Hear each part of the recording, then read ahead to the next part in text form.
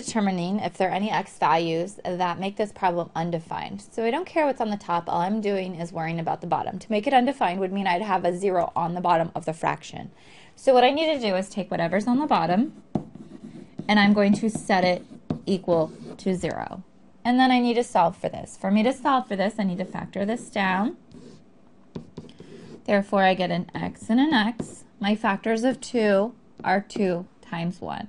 My goal is to get a -3. The only way to do that is making both of these negative. So I get a -2, -1. And we're solving, therefore we need to set now each of these equal to 0 to get my answers. We add 2 to both sides here. We get x equals 2.